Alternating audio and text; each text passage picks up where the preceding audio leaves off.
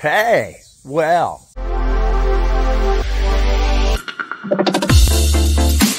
Let's start by saying, if you think you're just going to go ahead and report this video, have fun with it. My videos are all monitored by TikTok now, and they're taking records. I love it. So let's get into it. I was really excited to come back and May 19th, this year, United Nations says we only got 20% of our wheat stocks. You never said anything about flour. Say we only got about 10 weeks.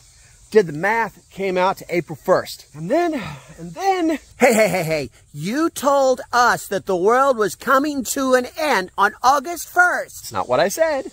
I told you exactly what I said. I don't remember that. I pointed you back to my videos. I tried to make sense. I don't remember hearing anything about the UN. No, I don't. There's just way too many children on TikTok. If you've made it this far, what you should be doing right now is plussing up that supply that you created, if you were paying attention. What you should be doing is adding to your preparedness level, increasing your training with that piece of security that you should have gotten your hands on, adding to your food, learning more about life and the real way people are supposed to live, getting off of that 3-day supply system that is pretty much not good for anybody.